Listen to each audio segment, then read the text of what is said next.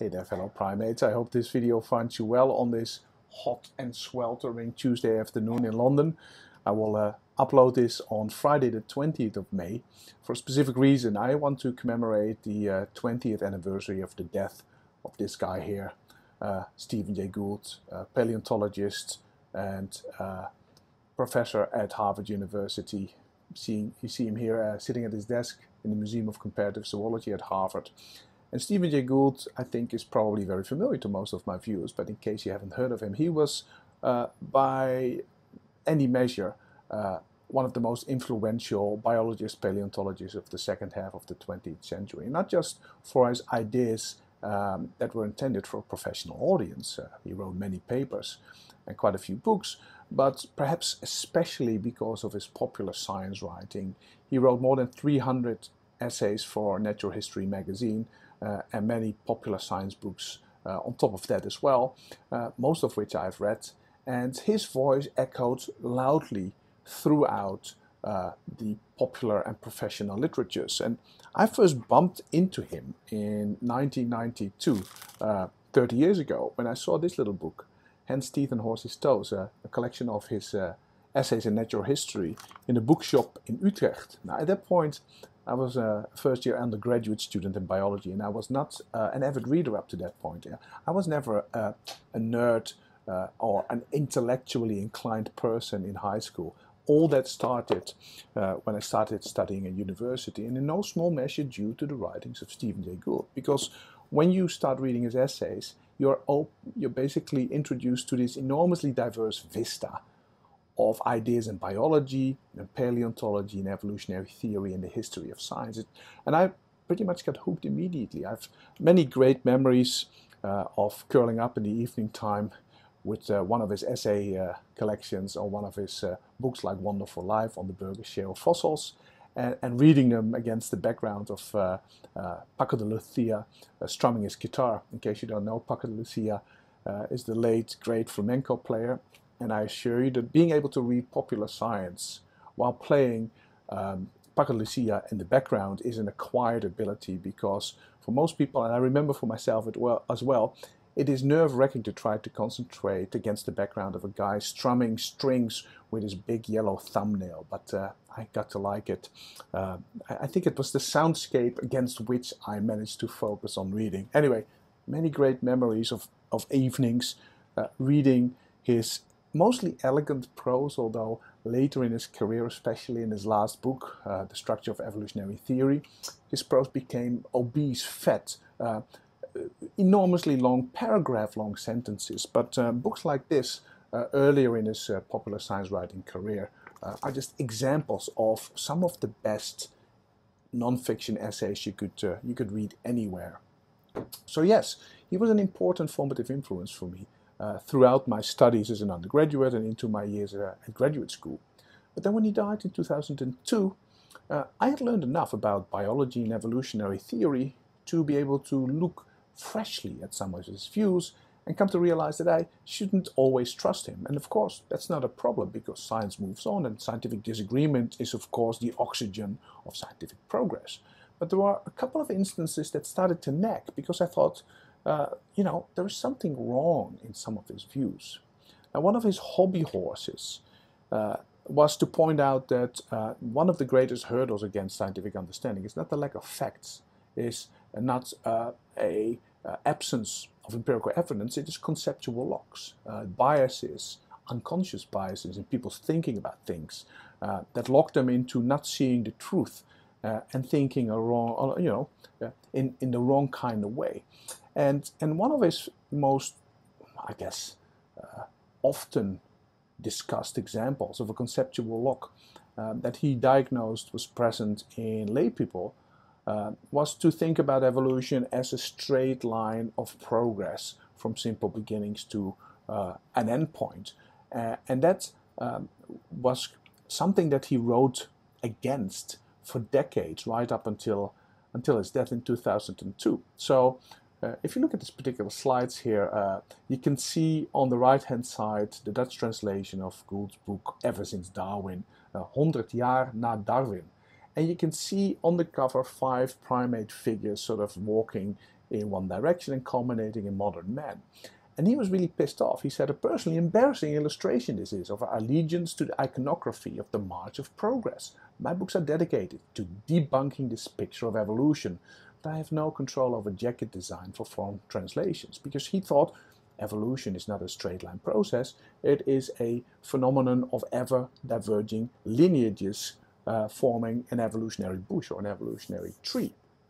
And the biologist David Archibald, he wrote a book about the history of how people have drawn evolutionary trees. He called this Steve Gould's bane. Now, Steve Gould wrote about this a lot in his writings, and in his book Bully for Brontosaurus, for instance, he wrote this. He said, bushes are the proper topology of evolution. Letters, straight line depictions of evolutionary change, are false abstractions made by running a steamroller over a labyrinthine pathway that hops from branch to branch through a phylogenetic bush. I cannot remember when I read this as a student thinking, oh, there's something weird about this. I probably just went, yeah, no, evolution is branching. But if you write popular science for a lay audience and you write something like this, that evolution is labyrinthine and hops from branch to branch, that seems to me weird as a professional biologist. When I think about evolution hopping from branch to branch, I think about very specific processes. For instance, horizontal gene transfer, where very distantly related organisms in different parts of the tree of life exchange genetic information. Horizontal gene transfer, that is opposed to the vertical transmission of genetic information from ancestors to descendants. But that's not what Gould is talking about. He says, no, the linear depiction of evolution is an abstraction and a false one at that. We need to think about evolution as bushes. And there were two examples that he discussed the most in his voluminous writings, the evolution of horses and the evolution of ourselves. So in his book Wonderful Life, about the Burgess shale fossils from the Cambrian, he wrote, for instance, this. He said, we are virtually compelled to the stunning mistake of citing unsuccessful lineages as classic textbook cases of evolution. We do this because we try to extract a single line of advance from the true topology of copious branching. This misguided effort, we are inevitably drawn to bushes so near the brink of total annihilation that they retain only one surviving twig, for instance, Homo sapiens or modern horses, and we then view this twig as the acme of upward achievement rather than the probable last gasp of a richer ancestry. And he called this phenomenon of misdepicting evolution as a linear pathway life's little joke. But when you read this as a biologist, you go, what do you mean by a richer ancestry? If you look, for instance, at horses, yes, there were more species of horses than there are now, but it doesn't mean that all those extinct horses were lineal ancestors of the modern horses, and the same is true for humans. At some points in human evolution, there were several hominin species living concurrently at the same time, which is an amazingly cool realization. But they were side twigs of the main lineage leading to us. That doesn't mean that that is a richer ancestry, it just means that deeper in time we had more relatives that are now extinct. But that's not how Gould thought about things. So if you go and look what else he said in Bully for Brontosaurus about the evolution of horses. He says, for instance, Herocoterium in the base of the trunk, as now known, and he considered Herocoterium to be the probable ancestor deep in evolutionary time of modern horses. He says Herocoterium is the base of the trunk and Icus is the surviving twig. We can therefore draw a pathway of connection from a common beginning to a lone result. Nothing wrong with that.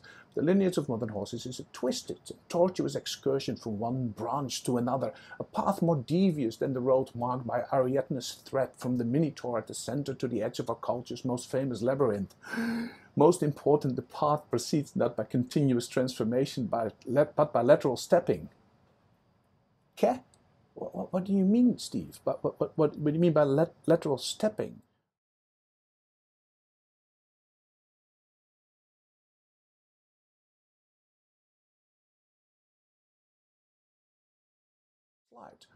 But George Gaylord Simpson, the 20th century most forward, one of the most foremost vertebrate paleontologists and mammal experts, he said Simpson, who held a lifelong commitment to the predominant role of evolution by transformational change within populations, rather than by accumulation, and now I have overlapping slides. Oh no, that's not good. Wait. Uh, there we go. Rather than by accumulation across numerous events of discrete branching speciation, could not entirely let go of biases imposed by the metaphor of the leather. So what he's saying is, yet Simpson, he knew that evolution was branching, but he still liked to think about evolution also proceeding along linear lineages. Well, but that's how evolution goes, right? The linear aspect of evolution is not in conflict, is not an alternative to the branching aspect of evolution. Linear lineages can diverge, and then you simply have more linear lineages. But that's not how Gould thought about it, and not just in his popular writings. I'll give you one example from a 1988 paper. This was actually his presidential address to the Paleontological Society, and this was published in the Journal of Paleontology. And he says this, he says, professionals like Simpson, of course, recognize the bushiness of equid and hominid trees, of horses and human trees, but still view the lone survivors as end products of a coherent anagenetic sequence within the bush, being anagenesis being evolutionary transformation within unbranching lineages. But he presents them as if they were alternatives in conflict. He says macroevolution cannot be an extrapolation of anagenesis within populations. It must be conceptualized as the differential success of species. But no, they're both. Because if you have differential success of species, evolutionary trends, for instance, being produced by some types of species with some types of characters going extinct and others surviving, those species are only different one from the other because of anagenetic change in populations. Otherwise, lineage splitting just produces identical twins. Then evolution doesn't work. The macroevolutionary engine stops if microevolutionary change along unbranching lineages doesn't happen. But he didn't see this. And in fact, this can be illustrated, this misunderstanding, that there is some sort of conflict between the linear and the branching aspects of evolution from his very first papers in the 1970s to his culminating monograph, The Structure of Evolutionary Theory, that was published in 2002, the year he died. So just two last quotes. 1977 in Paleobiology, he celebrated the 5th anniversary of the punctuated equilibria theory, which he proposed together with his colleague at the American Museum, Niles Eldredge, in 1972. And in this celebratory paper, in the last sentence of the first paragraph of the abstract, they write this. They say, evolutionary trends are not the product of slow directional transformations within lineages. They represent the differential success of certain species within a clade. But how can you have different species if you don't have slow directional transformation within lineages? Because then speciation by branching, lineage splitting, just creates identical twins. I don't understand this. And then lastly, on page 846 of his book, The Structure of Evolutionary Theory, Gould writes this. For example, Protheroe and Shubin, who studied horse evolution, have shown that the Oligocene transition from Mesohippus to Myohippus conforms to punctuated equilibrium, with stasis in all species of both lines, transitions by rapid branching rather than phyletic transformation. But if you have rapid branching and no phylogenetic transformation within those lineages, you don't get differences, you just get the same thing. You cannot have evolutionary change without evolution within lineages. All evolutionary change is anagenetic. Cladogenesis, the splitting of branches and lineages, just produces patterns that multiply the lineages. But he couldn't see that.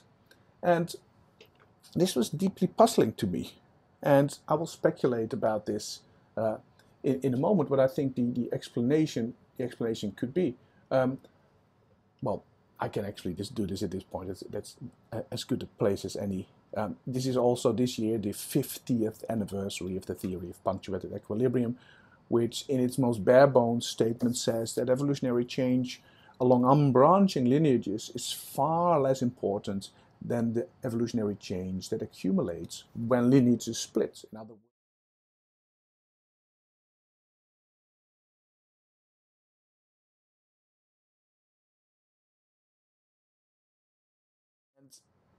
that's for them the reason to think, for Niles Eldredge and Stephen Jay Gould, to think that branching is where evolutionary change comes from.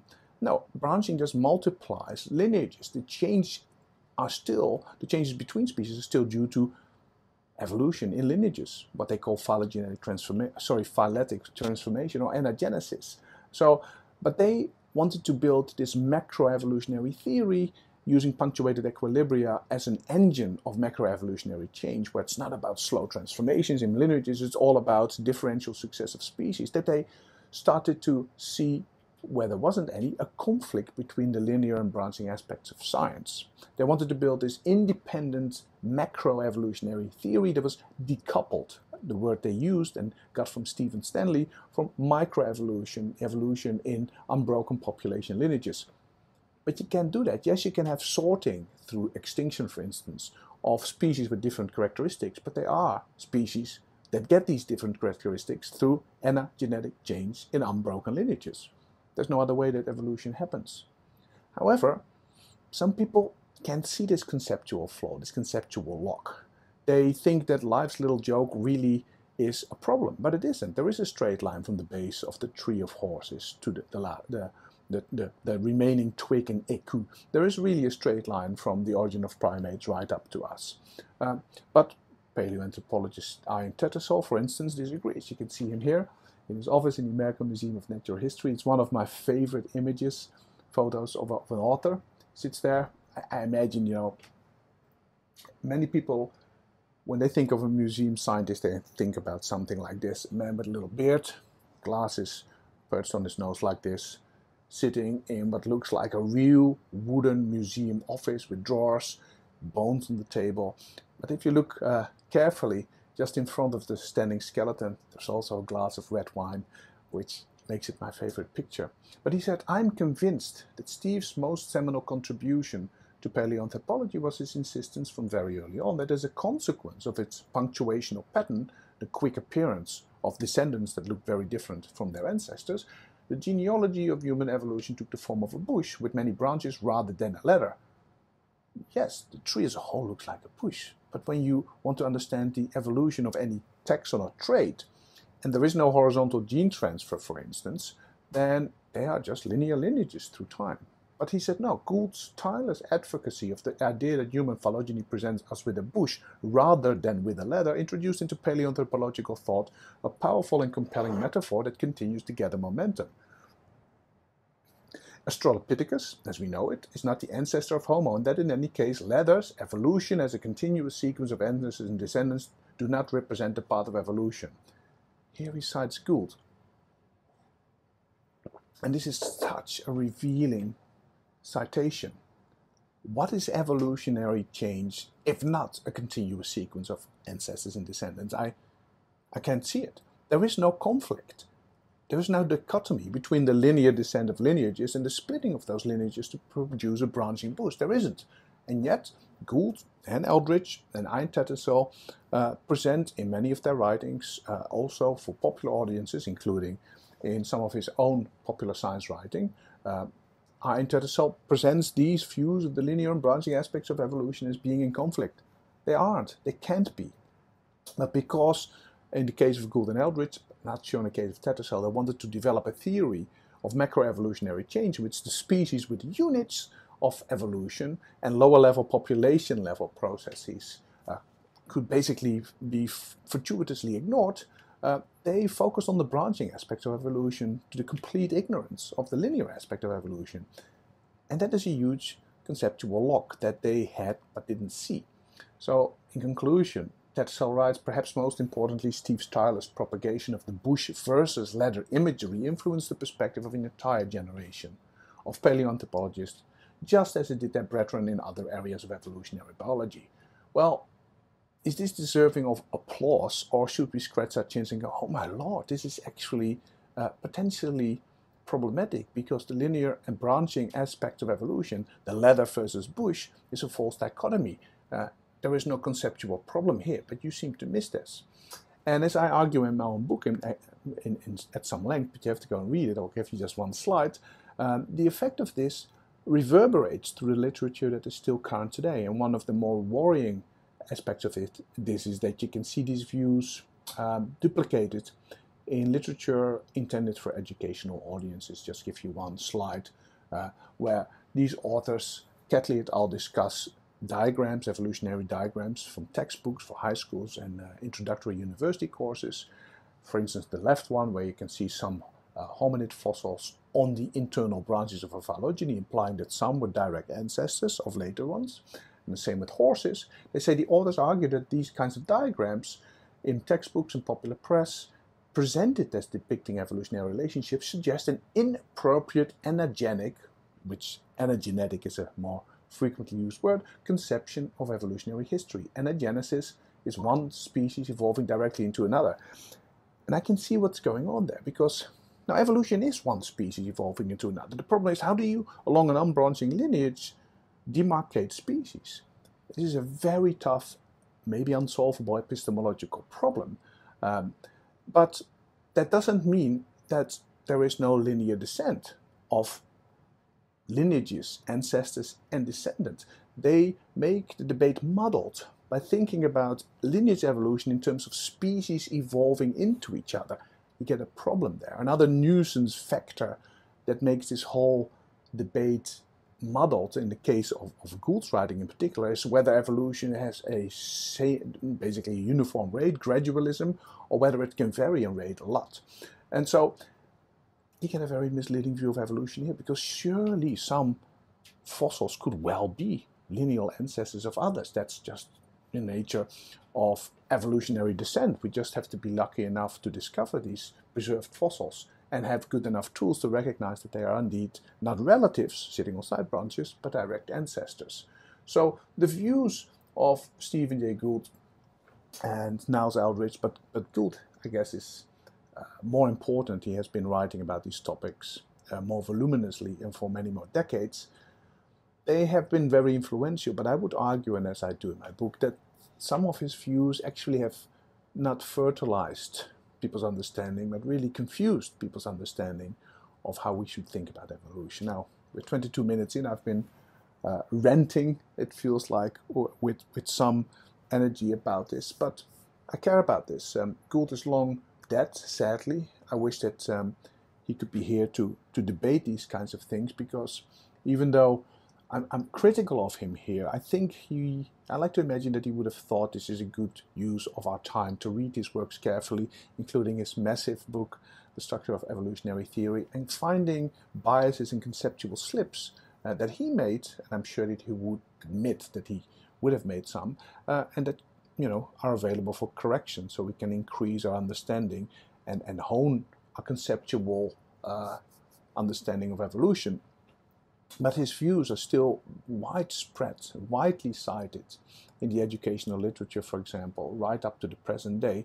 And I'm currently drafting a manuscript on this to show that the advice that he gave to his readers has been taken over uncritically by textbook writers, and they're now banishing depictions of evolution that are completely accurate and fine. It just depends on thinking carefully about these things.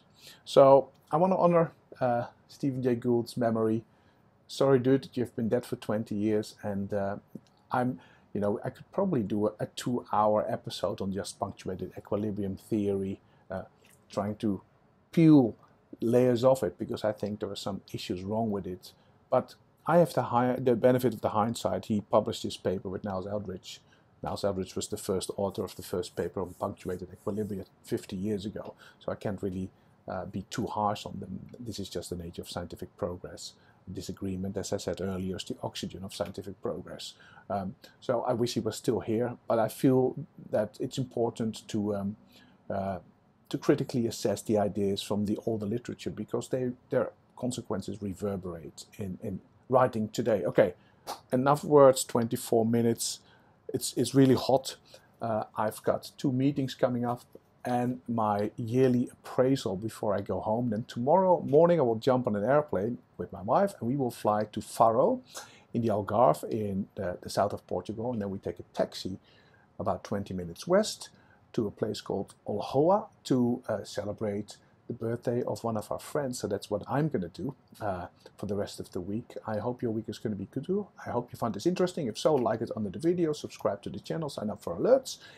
I will see you next time, and bye-bye.